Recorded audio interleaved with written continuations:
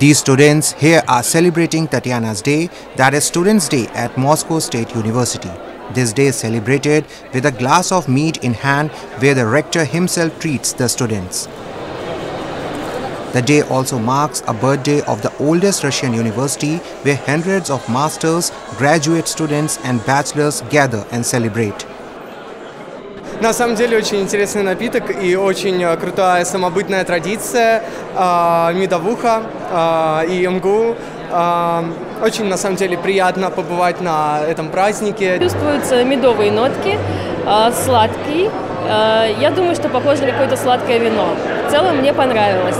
Все же знают эту историю, что когда-то Виктор Антонович побывал в немецком университете, увидел, как разливают пиво по случаю окончания сессии. Мне кажется, здорово, что возвращают русские традиции.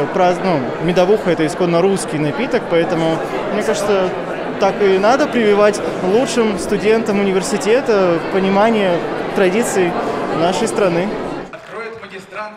Foreign guests also made their presence at the festival. This celebration was held in Moscow for the second time and was timed to coincide with the Tatyana's Day. The festival also witnessed a student gala concert. During the concert, the star of Moscow University was awarded on stage. It's the main student award.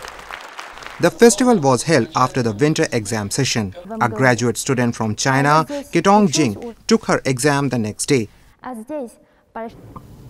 Они всегда оказывают мне помощь, у меня какие-то вопросы, они всегда с удовольствием отвечают.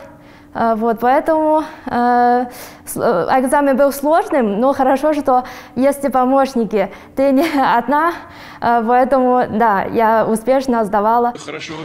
Russian President Vladimir Putin also congratulated the university on the occasion of its birthday.